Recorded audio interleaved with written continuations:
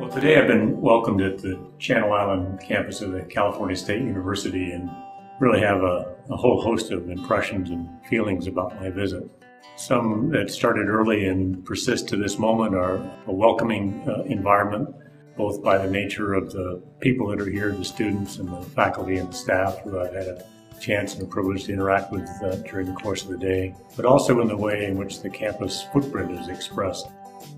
Not only the architectural aspects of this beautiful campus, but also the layout of the buildings and placement of courtyards, the amazing plants, trees that have been here for many, many years. It really seemed like a confluence of both architecture, of personality of the people, and then it has spilled over, if you will, into the way in which the curriculum has been designed to create the confluence of ideas across the disciplines in a way that many places have more trouble doing.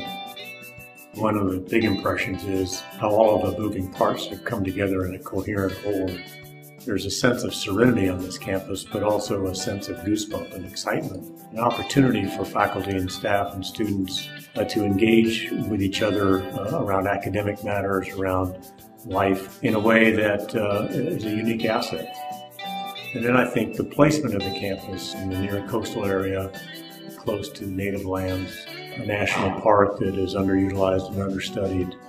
There's this natural laboratory, if you will, in terms of understanding geographic, geological, cultural, historical migration patterns, commerce patterns, the agricultural community and the use of molecular genetics for agriculture. I mean, there's an amazing confluence of opportunity that is here. And maybe it's all self-selected, I don't know, that faculty have chosen to come here because of the uniqueness of this campus and the administration and the students. The students have had a lot to say about how they'd like to have things done, and it shows. It really does show.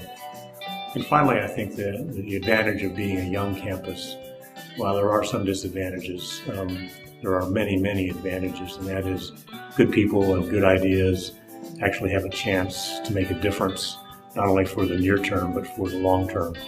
Whereas larger, more established campuses, good people and good ideas make a difference, but it's much less profound.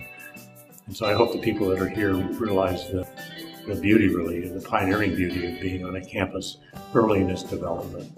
And what you're doing today is going to have legs and a legacy that will go generations ahead. So a great place, learned a lot, felt very warmly welcomed, and it's going to be hard to head back to the LA Basin tonight after spending the day on campus.